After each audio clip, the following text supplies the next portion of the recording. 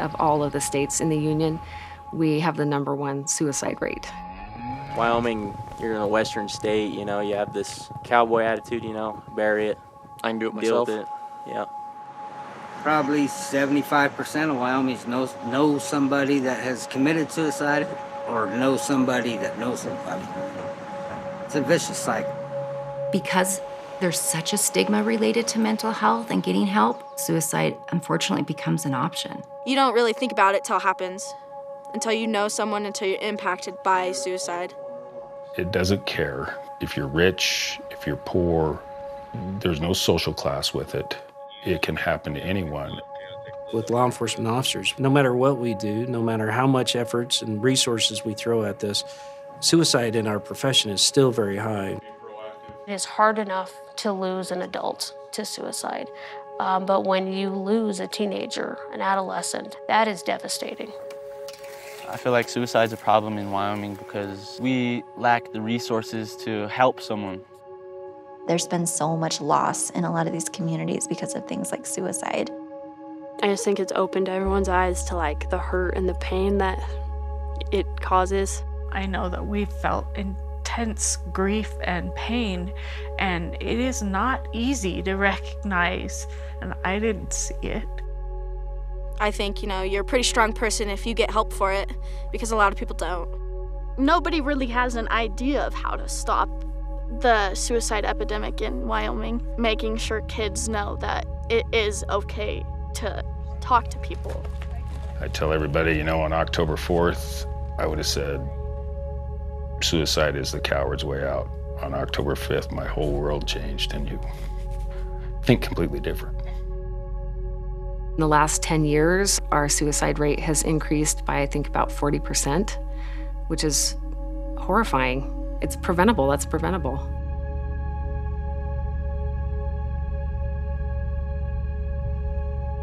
Funding provided by a private donation from Jack and Carol Nunn. Blue Cross Blue Shield of Wyoming, a proud partner with Wyoming PBS and other community organizations to provide funding for education to raise awareness of the mental health crisis in Wyoming, reduce stigma around mental health, and connect people to available care that promotes positive mental health and hopefully saves lives.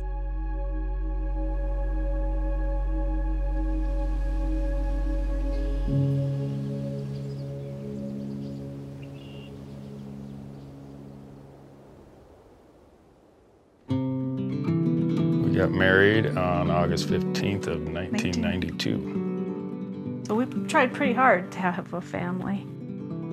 And then I had Molly and Cole.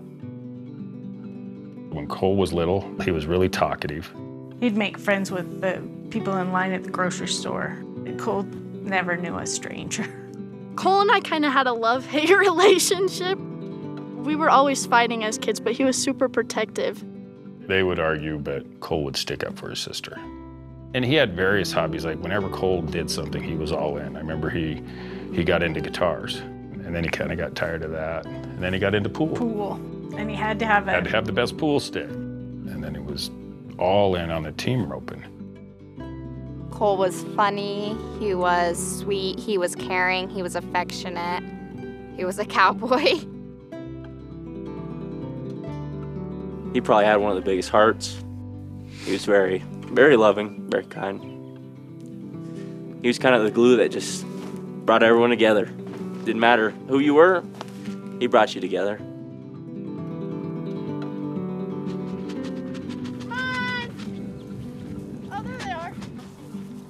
We found this 40 acres, and the first thing Shane did was build that roping arena out front. We usually try to rope 3-4 times a week. When Cole would get home from school and he would start getting stuff ready, and I'd get home from work and we'd saddle horses and go practice. And that's what we've done for the last 10 years. Cole graduated from high school last May 2021. Cole's plan was, he was tired of the cold, he didn't like the cold. So he was going to go to Arizona and rope, and he was going to go to Central Arizona College. That was one of his favorite memories, was that trip down. Just traveling is fun. That's something we've always done as a family.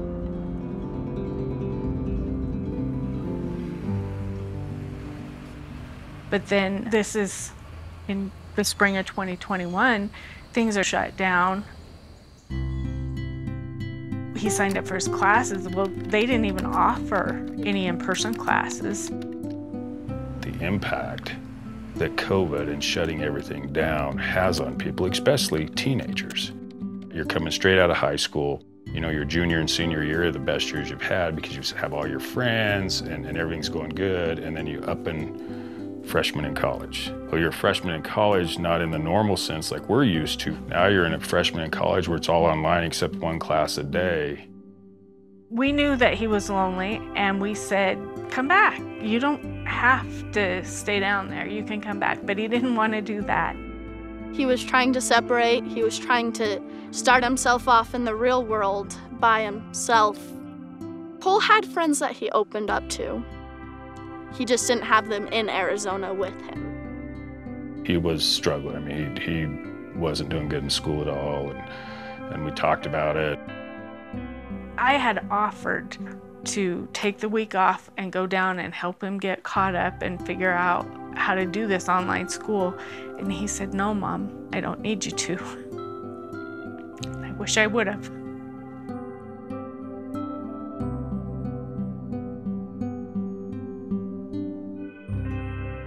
Here in Wyoming, it's cowboy up. So there's this mentality of deal with your problems on your own. You shouldn't need to ask for help. If you talk about it, then it's a sign of weakness. You should be able to just pull on your inner strength to be able to get through difficult times. And sometimes that doesn't work very well. We live in a state where, you know, you put your boots on in the morning and you take care of it. You know, I'm the type of person, I don't ask for help, and I think that just passes on to your kids, and that's just how we do it. A lot of these kids did grow up on ranches and were taught to be tough and keep your head down, don't tell people how you feel. That's why they struggle with mental health now. They grew up seeing their parents act like that, and now they feel like they can't open up. During the pandemic, we have seen this unprecedented amount of people that are struggling for various reasons with mental health. Our number of people that are in crisis has escalated. I think we are in a mental health crisis. In Wyoming in particular, we are really geographically challenged. You have individuals on vast swaths of land that need help. There's a lot of isolation in the state. If you live on a ranch, you could have no neighbors for miles and miles and miles. COVID has had a great impact on mental illness because of this sense of isolation, this sense of a lack of community. As soon as you take that away from individuals, they feel like all they need to do now is sit at home. We need that community piece, so it's crucial.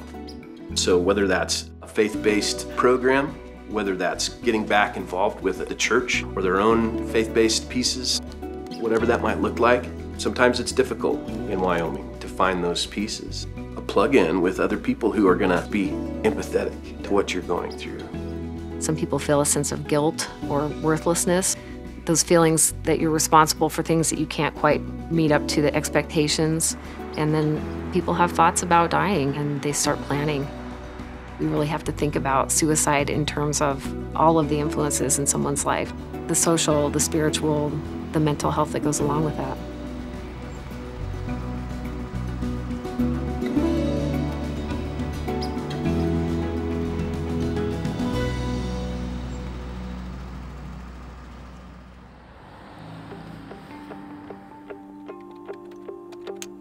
I'm the chief of police of the Casper Police Department here in Casper, Wyoming. You know, the chief of police kind of manages the overall public safety goals of the community. I like to say that I carry the flag of the department here in Wyoming. The rural nature of Wyoming means we're spread out a little bit. We kind of make do on limited budgets. We make do with limited personnel. Billings has desert snow coming. Billings has domestic terrorism training May 10th and 11th. Be proactive. General citizens have no idea. For every time that I have a single officer parked at a big box store dealing with the shoplifter, I have 2.5 incidents going at the same time dealing with somebody that is suffering from mental illness and suicidal ideation.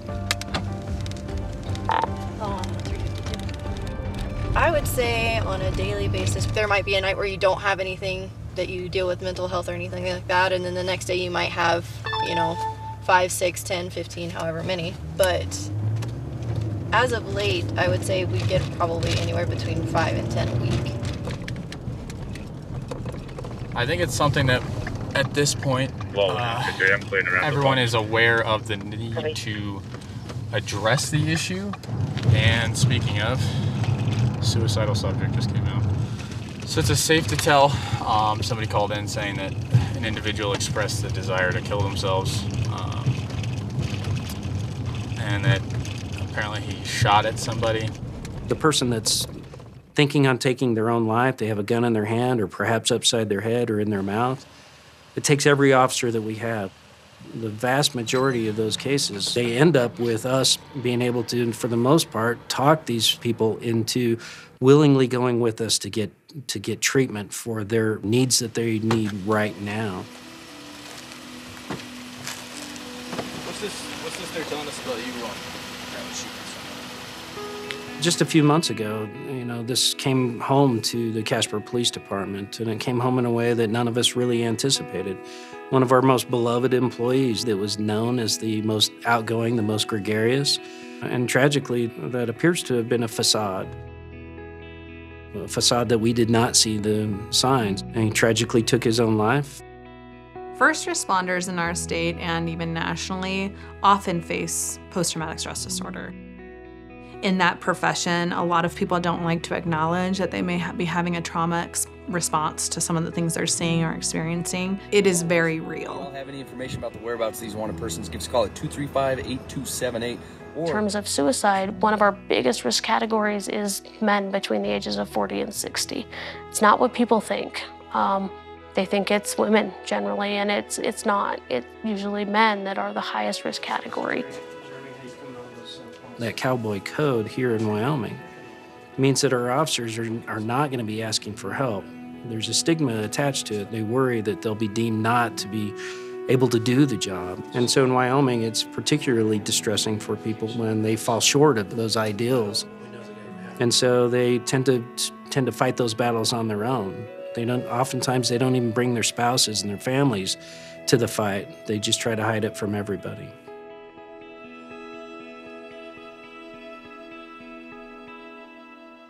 I think that it's just important to know that reaching out for help is so much better than the alternative. I don't want anyone to feel as alone as Cole did in the time, and it just breaks my heart to know that he felt that way and felt like he didn't have anybody when there's so many people that cared about him. There is a whole community, a whole school that is just brokenhearted. Sunday was Molly's birthday, October 3rd. She and I were in Big Piney, and he called her when she was warming up before she raced. They talked for half an hour, and I remember thinking, that's odd. That's nice, but it's odd. There were no signs, and I wish I just would have recognized something or would have told him I couldn't wait to see him or something so we had something to look forward to. He was telling us everything we wanted to hear. But yeah, he was just struggling. Then Monday, we were on speakerphone, and we talked for half an hour. He said, what's the point of life? You go to work, you eat, you sleep, and you do it all again. And I wish I had a better answer for him. I wish I would have known to ask more, to go deeper.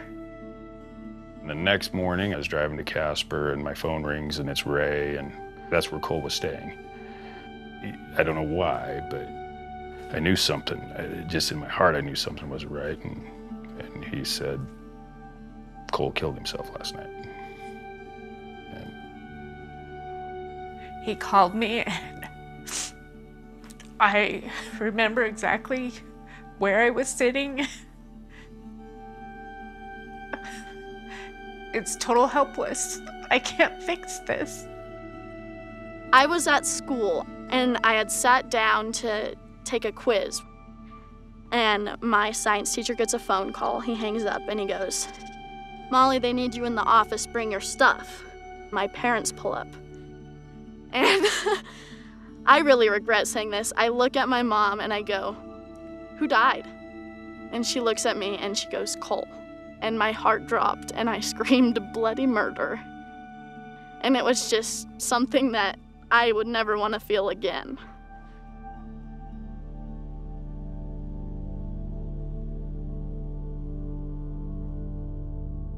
The stages of grief are never more apparent than they are in circumstances like this, that first stage of disbelief. But eventually you come around to being angry. It's the same feelings that are held by family members and friends and loved ones. You can't help but get angry over, why didn't you come to us? Why didn't you let us know? And the bonds that we create in our profession are lifelong. They're lasting and they're strong. And so when we lose one of our own through whatever method, it is absolutely damaging to the entire department. We're coming up on 6 months from that ordeal, and my police department has yet to fully heal from it. We still have employees that miss him dearly, that miss the camaraderie and the influence that he had in their lives. Well, thanks for your help. Appreciate you. It's something that we'll continue to try to help our employees through for years to come. My lieutenant passed away, and we all had a debriefing with that, and that was extremely helpful because I was relatively close with the lieutenant. He was kind of like a brother to me. As a survivor of someone who committed suicide, it's extremely traumatic for those that are left behind. The grief process is completely different because my grandfather didn't just die naturally or in an accident. And I know in my case, there was no answers and no reason why this happened. Suicide takes the pain that you're dealing with and just puts it on somebody else. It just passes the pain down the line. Molly made a statement one day. I think she said, "Cole's lucky he only had to experience this once. And we have to experience it every day." You feel grief forever. That's one thing that I've come to realize. It's not getting through it. It becomes part of you. Before that horrible day was over, probably in the middle of the afternoon, I'm sitting out front and Molly came and said, "I'm going to school tomorrow." I said, "You're not going to school tomorrow. You can't. This is awful. You need to be with us." And she said, "I have to go set these kids straight and tell them what really happened." There was a person at my school who I had heard spread rumors about how my brother had passed away. And I wanted to go to school the next day to beat her up. Oh, I was so upset. So we talked about what we should do. Molly and Shane and I agreed that we would make a Facebook post and tell people what happened. We need to share Cole's story in hopes of helping other kids be brave enough and fearless and say, "I don't feel right. I need to do something." We need to not be afraid to get help for ourselves. In my mind, that's where it starts, is talking about it and recognizing it. And then I think that's where helping to remove the stigma starts. The state as a whole needs to do something.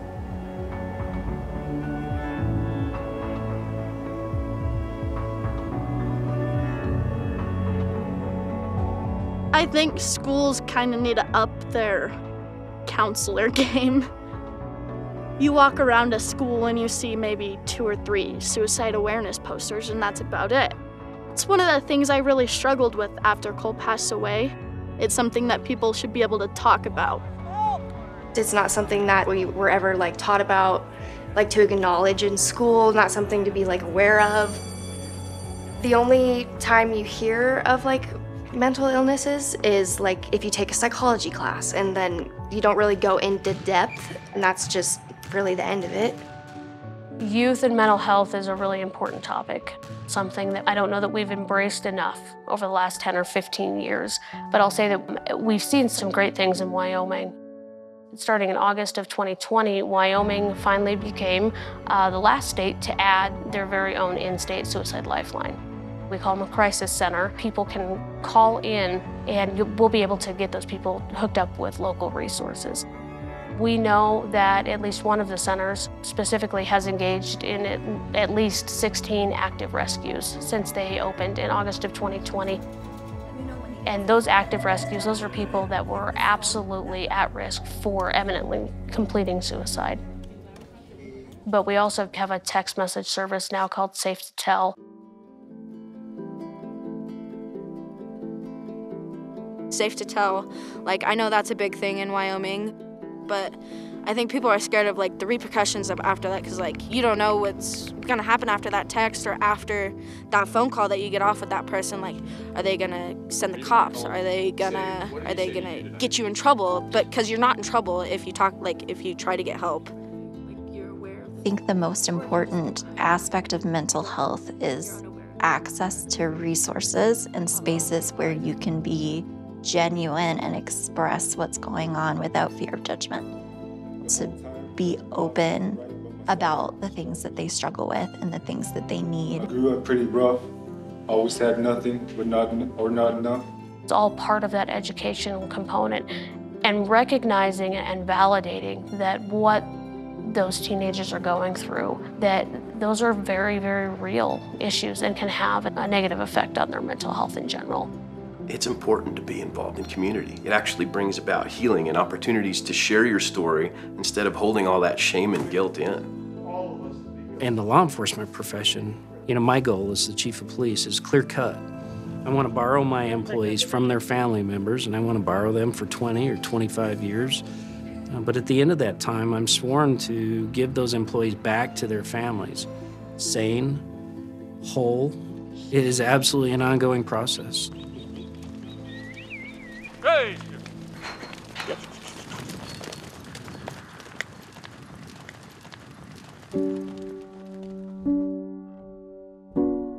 I think I'm doing good.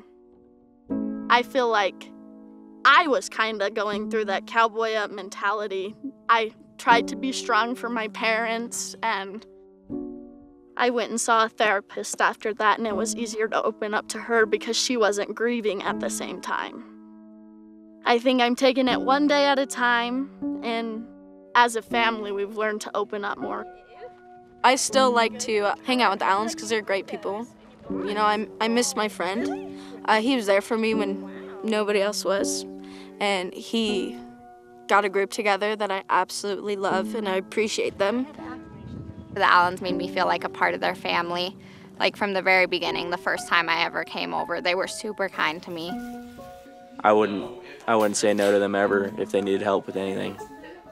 I don't think we've figured out yet how to keep moving forward. I mean, you go through a couple days, you feel all right, and then suddenly it hits you again. And so I don't know when it lessens, when it stops, and we're not there yet.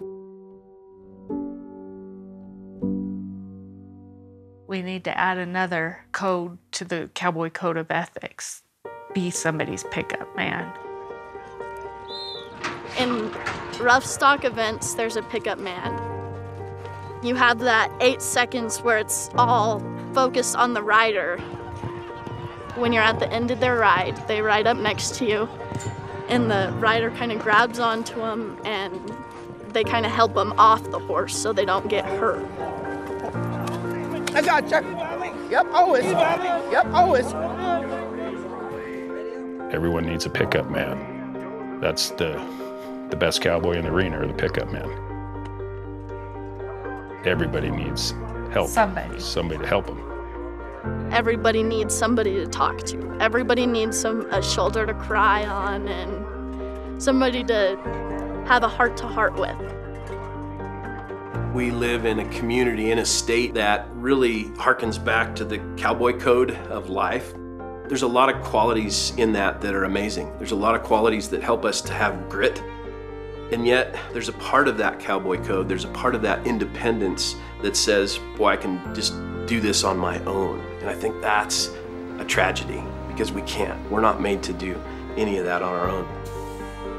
It's okay to get help, and it's okay to talk about your problem, and it's okay to reach out to even your family members.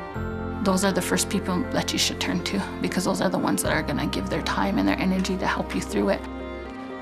It's identifying the people in your life and going to talk to somebody when you're in that bad place. And it's not easy, it's hard. To slow this or stop this, you just need to take care of your own people. You need to reach out. People take care of people, and if we're not doing that, we're not doing our job. Some of it is our responsibility to our community and the people in our community. Someone seeking mental health services, while it might be for them as the person, the impact reaches far beyond that. It impacts their children, their spouse, their family, their community. If we can battle that stigma of someone showing up at a provider's place of work for them to do what they do best, and that to be seen as a strength, I think there's a lot to be gained from that.